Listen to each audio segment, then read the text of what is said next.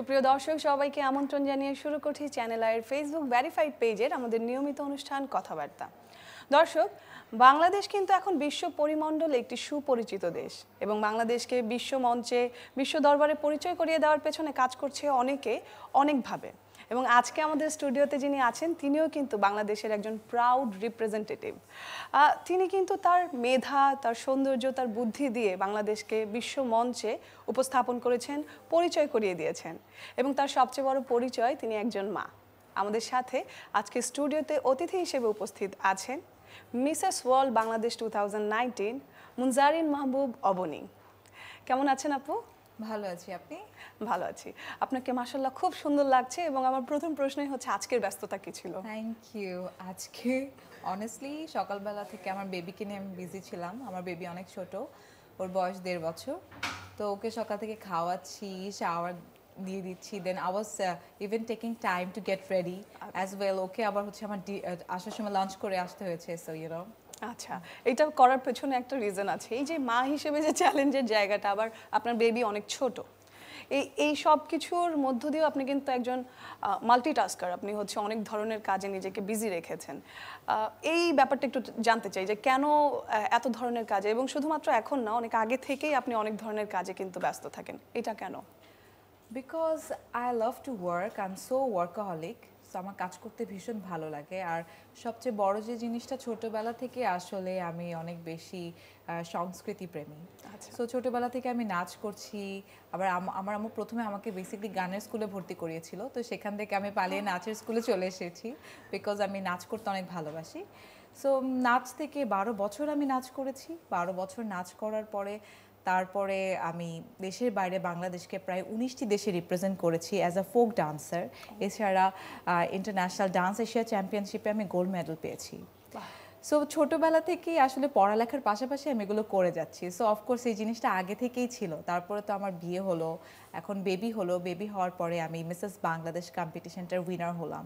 So সবসময় আগে থেকে এই জিনিসটা আমার মধ্যে ছিল যে ওকে মাল্টিটাস্কিং কাজ করে যাচ্ছি। আচ্ছা, আবার আপনি কিন্তু ব্যক্তিগত জীবনে একজন মেকানিক্যাল ইঞ্জিনিয়ারও। এই ব্যাপারটা একটু জানতে চাই যে পড়াশোনায় এত ভালো একটা জায়গা রেখে কেন হচ্ছে যে মানে এই ধরনের কাজ, এবং আরও অনেক ব্যাপারে আসবো, কিন্তু প্রথমে একটু জানতে চাইবো যে কেন পড়াশোনায় যেই একটা অবস্থানে গিয়েছেন সেইখানে চাকরি বা অন্য ধরনের এই কাজগুলো না করে কেন আমি বলবো প্যাজেন্টে আসা, কারণ আপনি অনেক ধরনের প্যাজেন্টেই অংশগ্রহণ করেছেন। আসলে যে জিনিসটা, যে আমি ছোটবেলা থেকে তো পরিবার থেকে একটা প্রেশার থাকে যে হ্যাঁ পড়ালেখা করতে হবে, ডাক্তার ইঞ্জিনিয়ার কিছু একটা হতে হবে। বাট ইঞ্জিনিয়ারটা আমি আসলে নিজে থেকেই হয়েছি। আমার বাসা থেকে বলছিল যে হ্যাঁ তুমি ডাক্তার হও, এছাড়া হচ্ছে তুমি সেনাবাহিনীতে যোগদান করো, এরকম কথাও এসেছে। সো আই ওয়াজ লাইক না, আমি হচ্ছে ইঞ্জিনিয়ার হতে চাই। অ্যারোনটিক্যাল ইঞ্জিনিয়ার হওয়ার ইচ্ছে ছিল আমার। সো আমি যখন হচ্ছে আমার মেকানিক্যাল ইঞ্জিনিয়ারিং পড়া শুরু করি তখন অ্যারোনটিক্যাল ইঞ্জিনিয়ারিং বাংলাদেশে ছিল না, এখন আছে। সো তারপরে হচ্ছে যেটা দাঁড়ায় যে মেকানিক্যাল ইঞ্জিনিয়ারিংটা শেষ করি। তো চাকরিটা আপাতত করা হচ্ছে না, কারণ আমার বেবিটা অনেক বেশি ছোট। আই থিঙ্ক ওকে আমার সময় দেওয়া উচিত। ওকে সময় দেওয়ার পাশাপাশি আমি এই কাজগুলো করার জন্য সময় পাচ্ছি। চাকরিতে দেখা যায় 9টা থেকে 5টা সময় দিতে হবে। সো আপাতত না, আমার বেবিটা একটু বড় হলে তখন। আচ্ছা, এই যে মিসেস ওয়ার্ল্ড বাংলাদেশ যেটা হলো, প্রথমবারের মতো কিন্তু বাংলাদেশ থেকে একজন ইন্টারন্যাশনালি কিন্তু মিসেস ওয়ার্ল্ড হিসেবে গিয়ে বাংলাদেশকে রিপ্রেজেন্ট করেছে। বাংলাদেশে এটা এতদিন পরে হলো এবং আপনিও পার্টিসিপেট করলেন। কি কারণ ছিল আপনার পার্টিসিপেশনের কারণটা কি? বেসিকলি হচ্ছে আমি এর আগে একটা বিউটি প্যাজেন্টে গিয়েছি, ওয়ার্ল্ড মিস ইউনিভার্সিটি।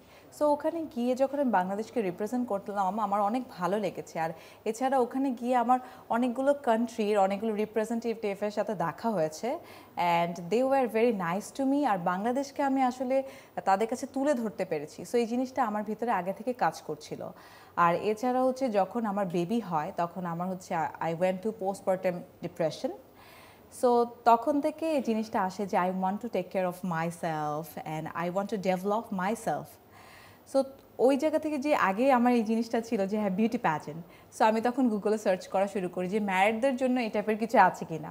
সো ম্যারিডদের জন্য অনেক ধরনের বিউটি প্যাজেন্ট আছে ওয়ার্ল্ড ওয়াইড, বাট এটা খুবই দরকার ছিল যে বাংলাদেশে কেউ একজন শুরু করুক এই বিউটি প্যাজেন্টটা। সো আল্লাহর রহমতে there is organisation Mrs world organisation Bangladesh, তারা শুরু করেছে এটা। তো শুরু করার পর যখন মিসেস বাংলাদেশ হলো, তো সেখানে আমি হচ্ছে উইনার হলাম। প্রায় 2,500 আমাদের রেজিস্ট্রেশন করেছিল পার্টিসিপেন্টস। তো সেখান থেকে টপ 100 থেকে টপ 50 থেকে 30 থেকে 20 থেকে 10 থেকে আমি। সো অফকোর্স আমি বলবো এটা সব কিছুর পিছনে যেটা কাজ করছে যে self motivation and the most important thing is like আগে থেকে যে বাংলাদেশকে রিপ্রেজেন্ট করার ইচ্ছা ওয়ার্ল্ড ওয়াইড। আচ্ছা, এখন একটু জানতে চাই যে আপনি তো একটি গ্রুমিং সেশনের মধ্য দিয়ে গিয়েছেন, কারণ যেহেতু বাংলাদেশে এটা শুরু হয়েছে তার মানে নতুন একটা জিনিস, এটাতে অনেক গ্রুমিংয়ের ব্যাপার থাকে। গ্রুমিং সেশনটার ব্যাপারে একটু জানতে চাই, কেমন ছিল, কাদের কাদের কাছ থেকে গ্রুমিং পেয়েছেন, কি কি শিখেছেন? আসলে গ্রুমিং সেশনটা হচ্ছে অনেক মজার ছিল, প্রথমত এই কারণে যারা হচ্ছে আমাদের গ্রুমিং করিয়েছে তারা তো অবশ্যই অনেক বেশি talented and well known figure of Bangladesh, but most importantly ওখানে যারা কম্পিটিটর ছিল তারা আমার কাছে সবচেয়ে বেশি ইম্পর্টেন্ট, বিকজ তারা সবাই হচ্ছে মা, তারা সবাই নিজের ক্ষেত্র থেকে স্ট্রাগল করে আসলে ওই স্টেজটাতে এসেছে। কারণ প্রথমবারের মতো মিসেস বাংলাদেশ হচ্ছে ম্যারিড, এটা বিউটি প্যাজেন্টে ম্যারিডদের জন্য এটা খুবই চ্যালেঞ্জিং ছিল, বিকজ যারাই ম্যারিড বা যাদের বাচ্চা আছে শুধু তারা জানে, বিকজ বাচ্চা সহ স্ট্রাগল করা it's not easy thing. So তারা সে স্ট্রাগলটা করে সংসার মেনটেন করে স্টেজে এসেছে এবং একসাথে কম্পিটিশন করেছে। So I think it's all about building the confidence rather than anything. আমি কতটা একজন নারী হিসেবে কতটা কনফিডেন্ট, এটা খুব ইম্পর্ট্যান্ট একটা জিনিস ছিল যেটা আমি শিখেছি ওখান থেকে। আর এছাড়া আমাদের বিভিন্ন বিষয়ে গ্রুমিং করা হয়েছে, এক্সারসাইজ লাইক ড্যান্স রুটিন ছিল আলাদা এভরিডে, অলসো আমাদের ডায়েট চার্ট, আমাদের skin care. So I think it was a proper session for a beauty pageant. বাহ, চমৎকার। আমরা আরও অনেক কথা শুনবো, একটু দর্শকদের কাছে যাই। অনেক দর্শক আছে আমাদের সাথে। মোহাম্মদ কামাল খান বলেছে আসসালামু আলাইকুম এবং কেমন আছেন আপনারা? আপনারা সবাই, আমি মালয়েশিয়া থেকে দেখছি, দুঃখিত, মালয়েশিয়া থেকে দেখছি, তার মানে দেশের বাইরে থেকে এবং দেশ থেকে অনেকে দেখছে। আচ্ছা, বিউটি প্যাজেন্টের একটা কনসেপ্ট থাকে সবার, যে বিউটি প্যাজেন্ট থেকে গেলে হয়তো আমি মিডিয়ায় অনেক বড় কিছু হয়ে যাব, আপনার কাছে কি মনে হয়? আচ্ছা, এর আগে আমি মনে করি যে জিনিসটা আসলে জানতে হবে, এটা আমাদের সবারই জানা দরকার। আমাদের এখানে আমি বলবো জানার ঘাটতি আছে যে বিউটি প্যাজেন্টগুলোর মোটিভেশন কি বা মোটিভ কি। বিভিন্ন বিউটি প্যাজেন্টের বিভিন্ন পারপাস থাকে। লাইক আমি মিসেস ওয়ার্ল্ডে গিয়েছি, সেটার একটা পারপাস ছিল ওয়ামেন এম্পাওয়ারমেন্ট।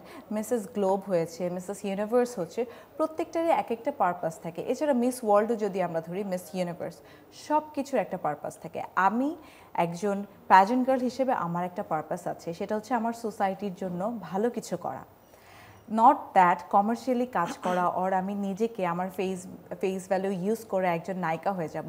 অফকোর্স আমার মধ্যে সেই যোগ্যতা থাকলে অবশ্যই আমি হতে পারবো, সেটা any time, but I don't need this sachet and crown two be a actress. I think it's all about the talent you need to be an actress or anything in like commercial area, but that the purpose.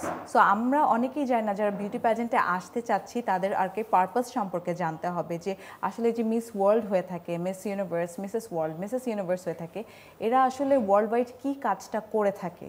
তারা কিন্তু শান্তিদূত হিসেবে ইউনিসেফের বিভিন্ন কাজে যাচ্ছে, United নেশনের বিভিন্ন কাজে যাচ্ছে, এছাড়া WHOর বিভিন্ন কাজে যাচ্ছে। সো এটা খুবই ইম্পর্টেন্ট জানা যে আমি একটা বিউটি প্যাজেন্টে এসেছি, এই বিউটি প্যাজেন্টের পারপাসটা কী, এবং আমি যদি সেটার উইনার হই তাহলে আমি কিভাবে আমার ওয়ার্ল্ডকে মোটিভেট করবো এই জিনিসটা দিয়ে, বা আমার ওয়ার্ল্ডের হেল্পফুল হবে, আমার সোসাইটির হেল্পফুল হবে জিনিসটা। বাহ, চমৎকার। আচ্ছা, এবারে তো আমরা তো জেনেছি আপনার বাংলাদেশে জার্নিটা জেনেছি, কিন্তু আপনি তো বাংলাদেশ থেকে জাতীয় পর্যায়ে উইনার হয়ে তারপর আবার আন্তর্জাতিক মঞ্চে বাংলাদেশকে নিয়ে গেছেন, রিপ্রেজেন্ট করেছেন। সেই অভিজ্ঞতাটা একটু জানতে চাই, কি কি সেশন ছিল ওখানে, কাদের কাছ থেকে গ্রুমিং পেয়েছেন, ওখানে কোনো গ্রুমিং ছিল কিনা, এই ব্যাপারগুলো একটু জানতে চাই। ইন্টারন্যাশনালি যে প্রোগ্রামটি হয়েছিল সেটা হচ্ছে মিসেস আমেরিকা একটি অর্গানাইজেশন আছে, 1983 থেকে তারা কাজ করে যাচ্ছে। সো টিল নাও এই পর্যন্ত বাংলাদেশ থেকে প্রথমবারের মতো আমি গিয়ে বাংলাদেশকে সেখানে রিপ্রেজেন্ট করেছি। সো যেটা আমার জন্য অনেক স্মরণীয় বলবো, অনেক হিস্টোরিক্যাল বলবো, যে ফার্স্ট টাইম আমি মিসেস বাংলাদেশ এবং মিসেস ওয়ার্ল্ডে যেতে পেরেছি, বাংলাদেশকে রিপ্রেজেন্ট করতে পেরেছি। ওখানে হচ্ছে 10 দিনের একটা সেশন ছিল টোটালটা, বিকজ হচ্ছে সবাই ম্যারিড, বাচ্চা আছে, তো 10 দিনের বেশি কাউকে আসলে ওখানে স্টে করানো হয়নি। আর সেখানে বাংলাদেশকে রিপ্রেজেন্ট করে মিসেস ওয়ার্ল্ড অর্গানাইজেশনের অ্যাম্বাসেডর অ্যাওয়ার্ড পেয়েছি। সো এটা আমার জন্য অনেক বড় একটা অ্যাচিভমেন্ট, বিকজ আমি এক্সপেক্ট করিনি প্রথমবারের মতো আমি বাংলাদেশ থেকে যাব এবং এমন একটি অ্যাওয়ার্ড পাবো। বিকজ ম্যাক্সিমাম টাইম দেখা যায় যে ফার্স্ট টাইম কোনো কম্পিটিশনে গেলে two gather the experience. So আল্লাহর রহমতে I got the experience and as well the award for Bangladesh. আর ওখানে হচ্ছে ম্যাক্সিমাম যে জিনিসটা হয়েছে যে আমাদের রিহার্সাল করানো হয়েছে, rehearsal and very important is communication, because ওখানে 80টি দেশ ছিল। সো 80টি দেশে 80টি রিপ্রেজেন্টেটিভ ছিল মিসেসরা। তো তাদের সাথে যে আমার বিল্ড আপ ফ্রেন্ডশিপ, তো এটা গ্রো হয়েছে কমিউনিকেশনের মাধ্যমে। এবং I am so happy that at least I have 40 to 50 friends world wide right now. So ওদের সবার সাথে আমার যোগাযোগ হচ্ছে, ক্রিসমাসে যোগাযোগ হচ্ছে, নিউ ইয়ারে যোগাযোগ হচ্ছে। তো এই তো আই থিঙ্ক ওদের কাছ থেকে ওদের স্টোরিজগুলো জেনেছি, ওরা কীভাবে মাল্টিটাস্কিং করছে, ওরাও মা, ওরাও সংসার করছে, প্লাস ওরা businessman, entrepreneur. So they all war so inspiring.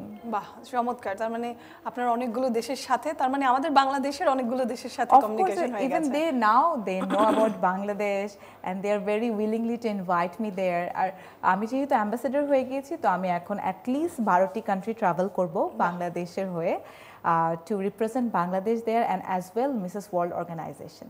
আচ্ছা, আমি আপনার ভয়েস অফ আমেরিকার যে ইন্টারভিউটি সেটা দেখেছি, আপনি সেখানে একটি প্রতিজ্ঞা করেছিলেন যে সুবিধাবঞ্চিত শিশুদের নিয়ে আপনি কাজ করবেন, সেটার কি অবস্থা? আচ্ছা, তো অলরেডি আমি আসলে, আপনি হয়তো জানেন না, আমি অলরেডি কাজ করছি তাদেরকে নিয়ে। আমার একটি ডান্স স্কুল আছে, সেই ডান্স স্কুলে হচ্ছে আমি তাদের একটি ব্যাচ রেডি করেছি। It's a very special batch, because এখানে সবাই হচ্ছে বিশেষভাবে সক্ষম শিশু যারা, তারা নট অনলি দ্যাট, তারা এখানে এসে নাচ শিখছে, তারা তাদের সোশ্যাল কমিউনিকেটিং স্কিলটা ডেভেলপ করছে, তারা যত স্পেশাল চিলড্রেন আছে সবার সাথে একত্রিত হচ্ছে। So I think it's a very wonderful moment for them and they can enjoy themself there. So হচ্ছে এই স্কুলের এই কার্যক্রমটা totally free of cost. So আজকে যারা চ্যানেল আই'র এই প্রোগ্রামটি দেখছেন, তাদেরকেও বলছি যে এরকম যদি বিশেষভাবে সক্ষম কোনো বেবি থেকে থাকে, চিলড্রেন উইথ স্পেশাল নিডস, আমার স্কুলে আসতে পারেন এবং ফ্রি অফ কস্টে আমরা নাচ শিখিয়ে থাকি। শুধু নাচ না, আমরা আরও অনেক ধরনের গ্রুপ অ্যাক্টিভিটিস করিয়ে থাকি। আচ্ছা, চমৎকার। বর্তমানে তো আপনার বেশ কিছু ব্যস্ততা আছে, আপনি আমার সাথে অফ ইয়ারে কথা বলছিলেন, সেই ব্যস্ততা কি কি সেগুলো একটু জানতে চাই। এই মুহূর্তে হচ্ছে মেইন ব্যস্ততা হচ্ছে ওয়ালটন হোম অ্যাপ্লায়েন্স নিয়ে। আমি recently Walton home অ্যাপ্লায়েন্সের brand ambassador হয়েছি।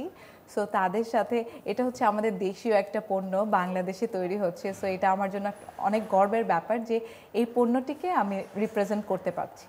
আচ্ছা, বলছিলাম যে পারপাস তো থাকেই প্যাজেন্টের একটা, কিন্তু পারপাসের বাইরে অনেকের স্বপ্নও থাকে যে মিডিয়া এস্টাবলিশ হওয়া, বা সেটা ন্যাশনাল মিডিয়া হোক বা ইন্টারন্যাশনাল মিডিয়া হোক। আপনার এই ধরনের কোনো ইচ্ছা আছে কি, মানে সিনেমা করার, সেটা দেশের হোক বা দেশের বাইরে হোক?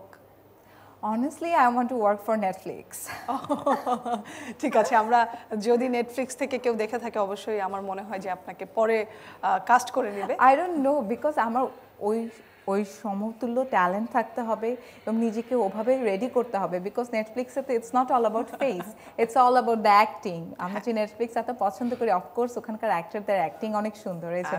আচ্ছা, আপনার তো বেশ কিছু, আমাদের বাংলাদেশের মিডিয়াও বেশ কিছু কাজ করা হয়েছে, টিভিসি, মডেলিং। আপনার মডেলিংয়ের শুরুটা কি দিয়েছিল? মডেলিংয়ের শুরুটা ছিল হচ্ছে ফ্যাশন শো দিয়ে। বেসিক্যালি আমি যেহেতু একজন ডান্সার, সো একটা প্রোগ্রামে আমি নাচ করতে যাই, তো সেখানে হচ্ছে মডেল আসেনি। সো ওখানে যে কোরিওগ্রাফার ছিল, সো সে বললো যে আচ্ছা ঠিক আছে, মডেল তো আসেনি, I think you can do it. Like I never did it, I don't know how to do it. He was like I am damn sure you can do it, just do it. So তখন থেকে যে start হলো, ব্যাস like 4 বছর আমি টানা কাজ করেছি। আড়ংয়ের জন্য কাজ করেছি, ক্যাটসাইয়ের জন্য কাজ করেছি, রিলিউশের জন্য কাজ করেছি, অ্যাম্বারের জন্য কাজ করেছি, লাইক অলমোস্ট অল ব্র্যান্ডস, সব বড় বড় ব্র্যান্ড যেগুলো ছিল সবগুলোর কাজ করে ফেলেছেন। তারপরে আমাদের অ্যাক্টিং করা হয়েছে কিনা আমাদের মিডিয়ায়? অ্যাক্টিং না, আমি টিভিসি করেছি, আমি গ্রামীণ ফোনের সাথে 6 মাস ছিলাম। আচ্ছা, তাহলে তো আপনার একটা ভালো স্ট্যাবলিশ একটা ক্যারিয়ার ছিল, তারপরেও সেই ক্যারিয়ারটাকে ছেড়ে আপনি কেন প্যাজেন্টের দিকে আসলেন? বেসিক্যালি হচ্ছে আমি আমার ইউনিভার্সিটির যখন 3rd ইয়ারে, তখন I took a gap, because we all know engineering is not that much easy thing. So তখন আমি একটা গ্যাপ নিই, গ্যাপ নেওয়ার পরে হচ্ছে আমার বিয়ে হয়ে যায়। সো বিয়ে হওয়ার পর থেকে ইচ্ছা ছিল I want to come back, but I wanted a grand welcome.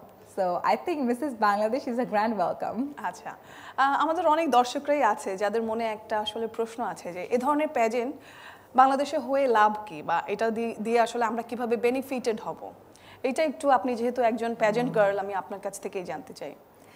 I think একটা প্যাজেন্ট গার্ল যখন হচ্ছে উইনার হয়ে যায় তখন কিন্তু তার একটা ফেস ভ্যালু ক্রিয়েট হয়, তার একটা ভাইব ক্রিয়েট হয়। এখন আমরা যদি এই ভাইবটাকে পজিটিভলি ইউজ করতে পারি, লাইক বিভিন্ন ধরনের সোশ্যাল ওয়ার্কের জন্য, সোশ্যাল অ্যাওয়ারনেস ক্রিয়েট করার জন্য, আই থিঙ্ক সেটা আমাদের সোসাইটি অনেক বেশি উপকৃত হবে। এছাড়া আমাদের যে ইয়াং জেনারেশন তারাও আমাদের কাছ থেকে শিখবে যে না, not only we are working commercially, we are also doing something for our society.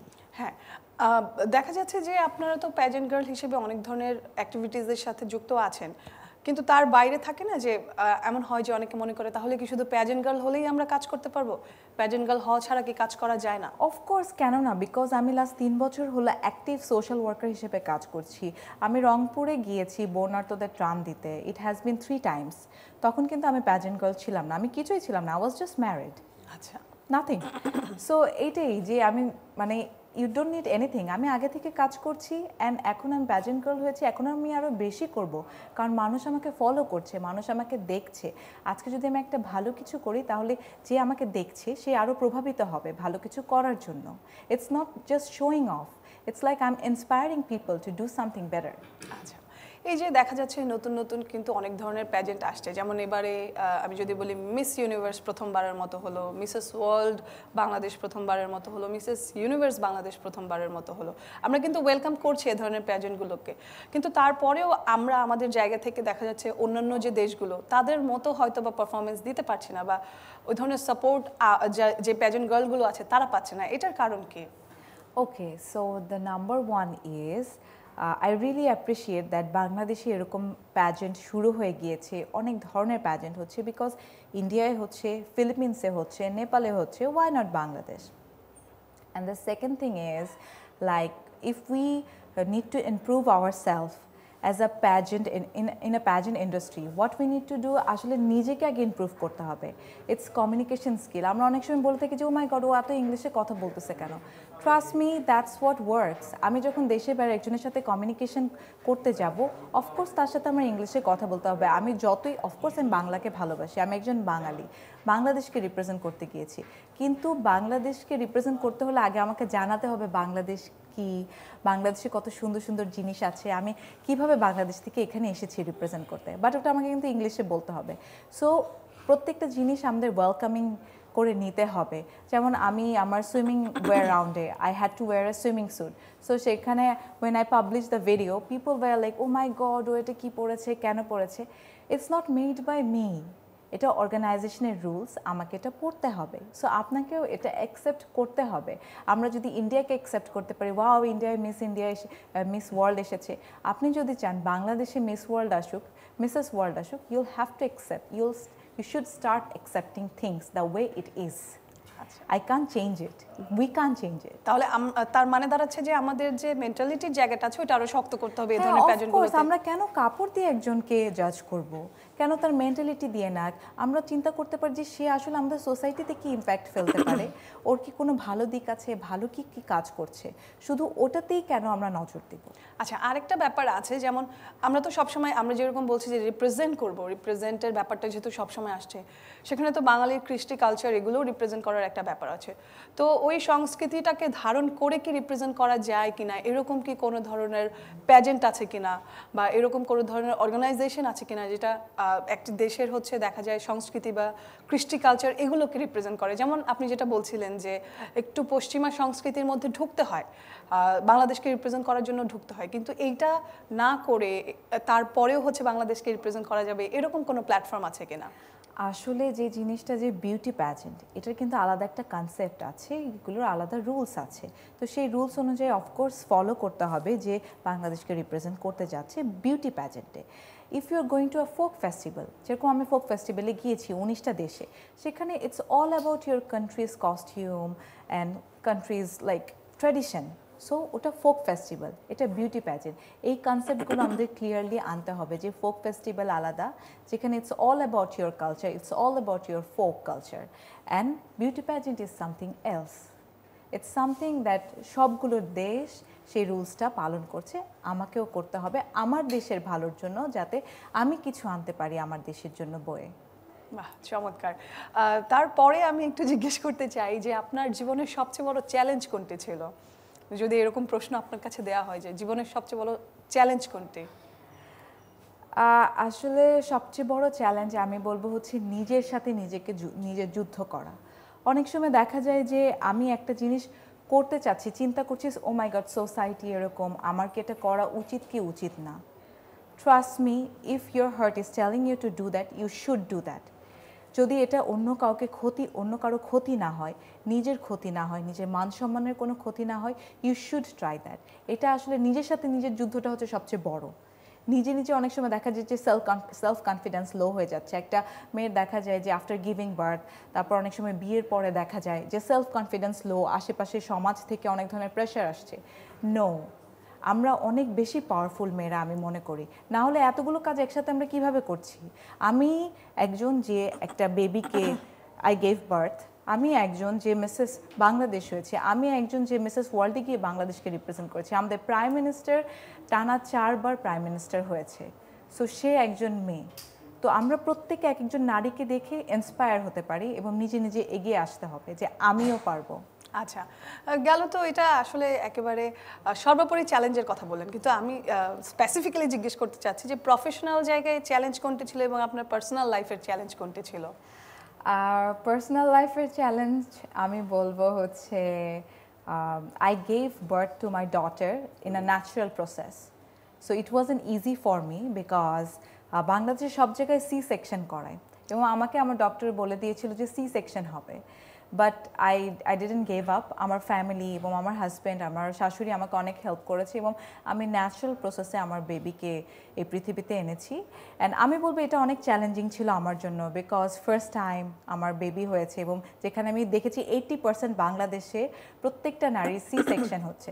তারপরে আমি বাংলাদেশে আসার পর stop unnecessary C section campaign start করলাম, যে সি সেকশন আসলে একটা নারীর বডির জন্য কতটা হার্মফুল। আসলে যদি কেউ গুগলে যায়, ইউটিউবে যায়, তারা যদি দেখে তাহলে বুঝতে পারবে। অবশ্যই যদি বাচ্চার দরকার হয়, অ্যাম্বিকাল কর্ড অনেক সময় পেঁচিয়ে যায়, সেক্ষেত্রে আমাদের সি সেকশন করতেই হয়। এছাড়া বাচ্চা এবং মার জন্য ইটস ভেরি ইম্পর্ট্যান্ট ন্যাচারাল প্রসেসে বার্থ দেওয়া। আচ্ছা, গেল ব্যক্তিগত জীবনে আমরা চ্যালেঞ্জটা জানলাম। প্রফেশনাল লাইফ তো আপনার অনেকটাই বড়, যদিও চাকরি করেননি কিন্তু তারপরেও আপনার একটা প্রফেশনাল ক্যারিয়ার আছে, সেখানে চ্যালেঞ্জ কি ছিল? প্রফেশনাল ক্যারিয়ারের চ্যালেঞ্জ আমি বলবো হচ্ছে I don't look like typical Bangali.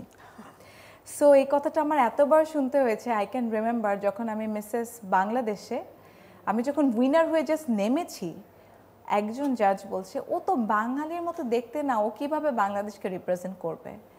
So that was so heart breaking for me that আমাকে এই কথাটা বলা হচ্ছে, রাদার দেন মানে আমার পটেনশিয়ালিটি কাউন্ট করার চেয়ে, আমার ক্যাপাবিলিটি কাউন্ট করার চেয়ে তারা কাউন্ট করছে আমার face value. So I think we need to মানে come over from this situation, gate over from this situation. আচ্ছা, আই থিঙ্ক যারা শুনছে তারা হয়তো এখন বুঝে যাবে যে ওটা বলা উচিত ছিল না।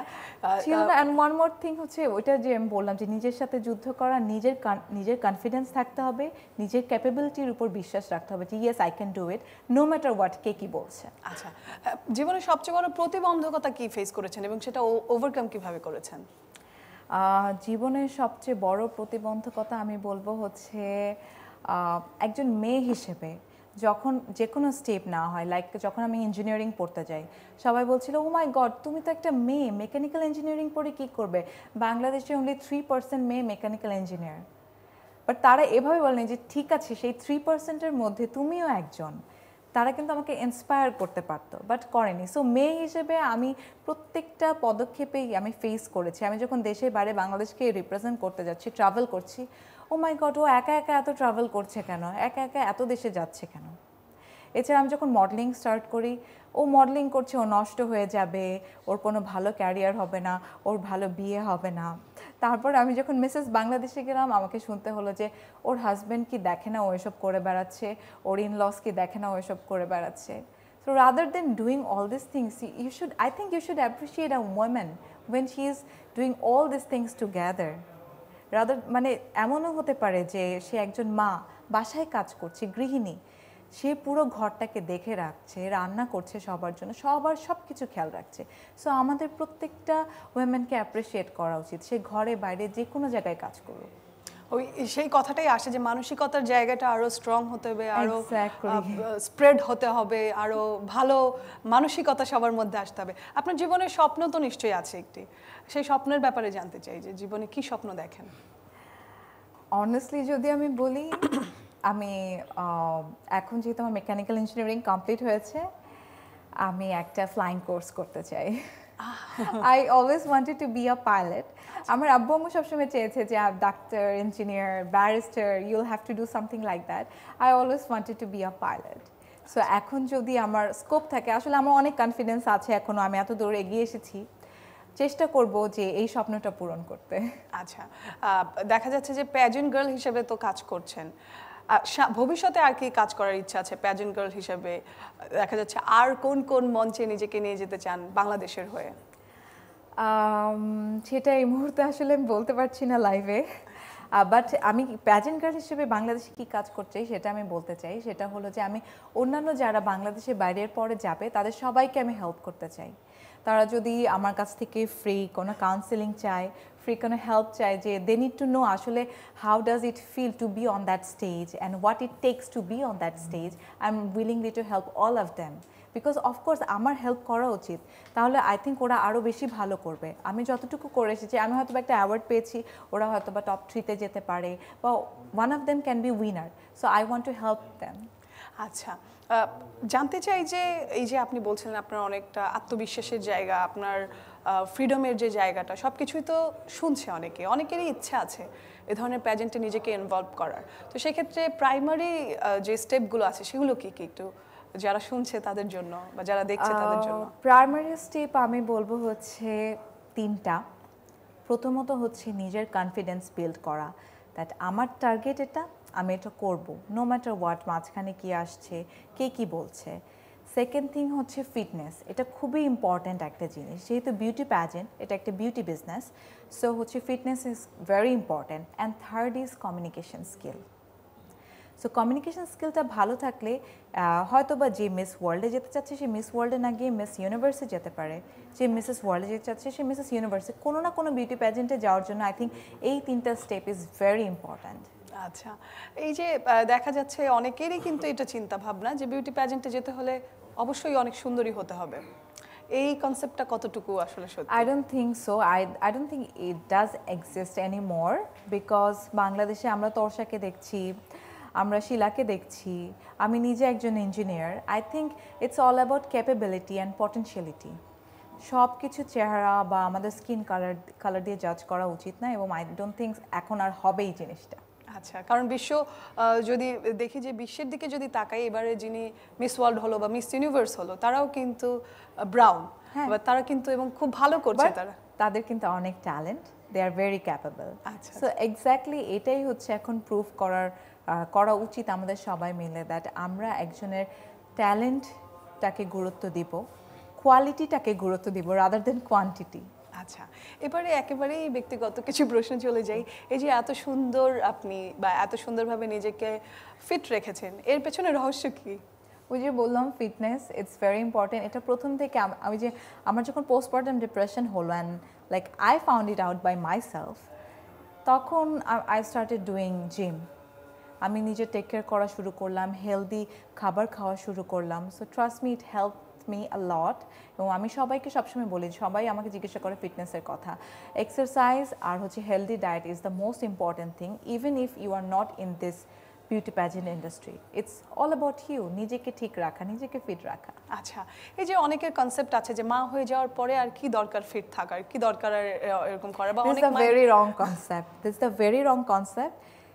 নিজেকে ঠিক রাখতে হবে অন্য কেউ দেখার জন্য না, নিজেকে ঠিক রাখবো আমি নিজের জন্য, আমি নিজে ভালো থাকার জন্য, আমি নিজে সুন্দর থাকবো, আমার নিজের ভালো লাগবে, এবং সাথে সাথে বেবিকে দেখানোর জন্য। হ্যাঁ, আমি আমার বেবিকে, আমি যখন ভালো থাকবো আমি হ্যাপি, আমার বেবি হ্যাপি থাকবে। বাট আমি যদি স্যাড থাকি, ডিপ্রেস থাকি, ও মাই গড আমি মোটা হয়ে গেছি, আমার শরীর ভালো লাগছে না, বেশি ঘুম পাচ্ছে, এই সেই, তাহলে তো আমার বেবিকে আমি সময় দিতে পারবো না, তখন একটা ডিপ্রেশন কাজ করবে, আমার স্কিন নষ্ট হয়ে গেছে। সো এটা আমার হয়েছে, এই জন্য আমি বলছি যে হেলদি ডায়েট আমাকে হেল্প করেছে আমার স্কিন, হেয়ার এবং বডি ফিটনেসের ক্ষেত্রে। আচ্ছা, তাহলে রহস্য জেনে গেলাম, অবনী আপুর সৌন্দর্যের রহস্য আমরা জেনে গেলাম। অনুষ্ঠান একেবারেই শেষের দিকে, আমরা শেষ করব, কিন্তু তার আগে আপনার যদি দর্শকদের উদ্দেশ্যে কিছু বলার থাকে। Thank you so much to first of all Channel I for having me here. Such a nice conversation we had. And দর্শকদেরকে আমি বলবো যে আসলে নারীদেরকে প্লিজ আপনারা সবাই সবসময় অ্যাপ্রিসিয়েট করবেন, কারণ নারীরা পারে না এমন কোনো কাজ নেই। আজকে আমাদের ঘর সংসার থেকে শুরু করে বাইরে সব ক্ষেত্রে নারীদের আমরা দেখছি একদম অ্যাক্টিভ তারা। সো আপনারা যদি অ্যাপ্রিসিয়েট করেন, তারা আরও সুন্দরভাবে সব কিছু সামনে এগিয়ে যাবে। অনেক ধন্যবাদ আপনাকে আমাদের অনুষ্ঠানে এসে সময় দেওয়ার জন্য। দর্শকদের কাছ থেকে আমি বিদায় নিয়ে নিচ্ছি। দর্শক, অনেক ধন্যবাদ এতক্ষণ সাথে থাকার জন্য। যেমনটি সবসময় বলি যে আমরা সবাই জানি যে নারী পুরুষ এখন আর কোনো ভেদাভেদ নেই, এবং আমরা প্রত্যেকের জায়গা থেকে আমাদের আশেপাশের যে নারীরা আছে তাদেরকে সবসময় অ্যাপ্রিসিয়েট করলে বা তাদেরকে উৎসাহ দিলে আমার কাছে মনে হয় যে আমাদের সমাজটা, আমাদের দেশটা অনেক বেশি সুন্দর হয়ে যাবে। আর এভাবে করে লাল সবুজের যে পতাকা আছে সেটা পুরুষের পাশাপাশি নারীরাও বিশ্ব পরিমণ্ডলে তুলে ধরবে। এই প্রত্যাশা নিয়ে আজকের অনুষ্ঠান থেকে এখানে বিদায় নিচ্ছি। সবাই অনেক ভালো থাকবেন, সুস্থ থাকবেন।